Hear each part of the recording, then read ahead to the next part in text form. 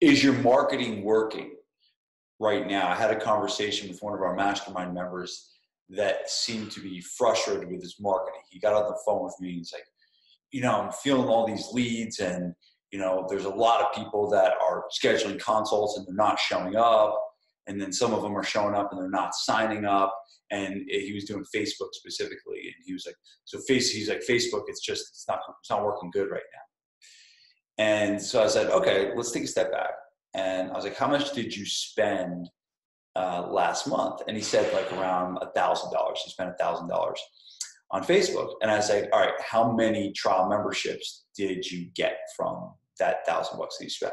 He was like, he was like frustrated. He was like around like 10 or something like that. I don't remember the exact numbers.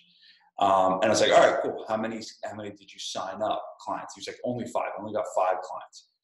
And so we brought it back and I said, okay, you spent $1,000 on Facebook and you specifically generated 5 clients from that $1,000 that you spent.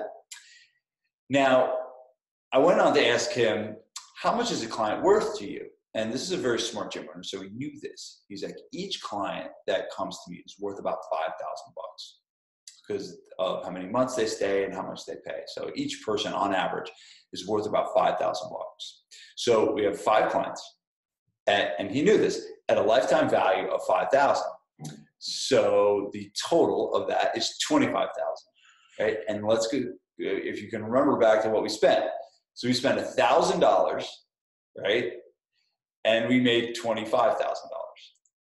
How many times would you do that? I asked him, and he said, as many times as possible, like you've told me many times.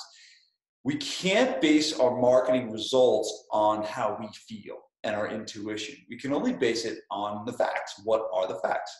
How much did you spend on an ad or something like that, and what did you get?